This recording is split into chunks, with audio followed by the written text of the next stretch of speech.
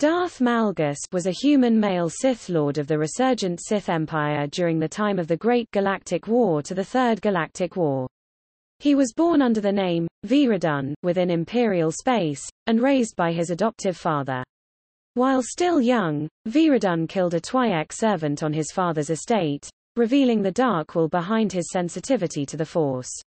The young boy was subsequently sent to the Sith Academy on the imperial capital of Dromund Kars, where he became a Sith warrior and a successful commander of the imperial military.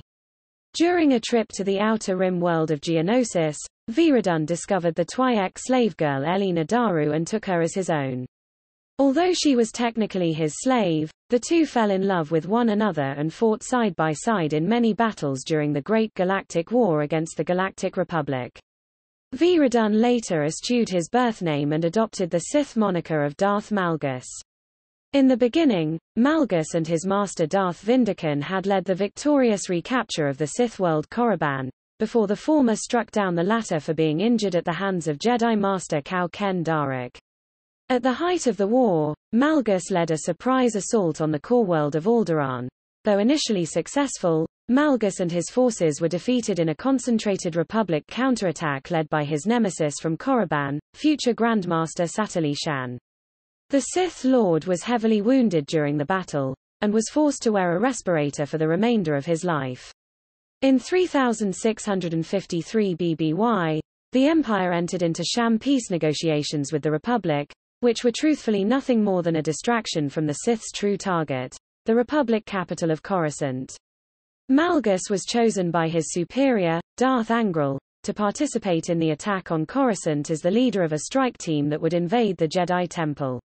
Malgus succeeded in killing a substantial number of Jedi defenders, including Jedi Master Ven Zallo, who has been recognized as Malgus's most notable kill, before the Sith fleet arrived to lay waste to the rest of the world.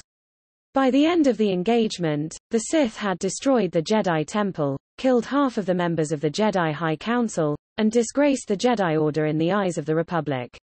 Although Malgus had been under the impression that the Imperial Armada was going to raise Coruscant and destroy the Republic once and for all, the battle was ultimately used only as leverage in the peace negotiations on Alderaan.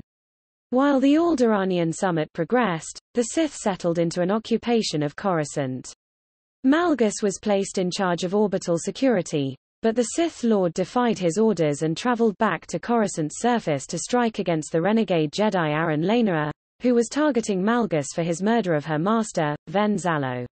Although Laenara ultimately failed, the conflict caused Malgus to become disillusioned with the Empire and to review his relationship with Daru as a weakness.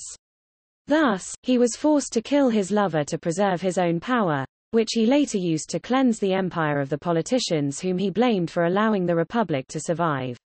During the Cold War years that followed the successful peace negotiations, Malgus led Sith forces into the unknown regions, claiming previously unknown territories for the Empire.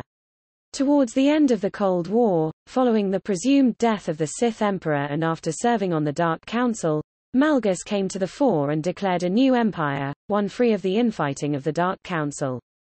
However, in time, he was tracked down to his secret base and was defeated by the Republic and the Empire. Malgus made his return during the invasion of Ossus at the start of the Third Galactic War, serving under Emperor Darth Vowrawn and the Sith Empire, becoming a military commander for them once more. However, following the Meridian Complex assault, Malgus went rogue, determined to expunge all physical and mental restraints used to keep him under control.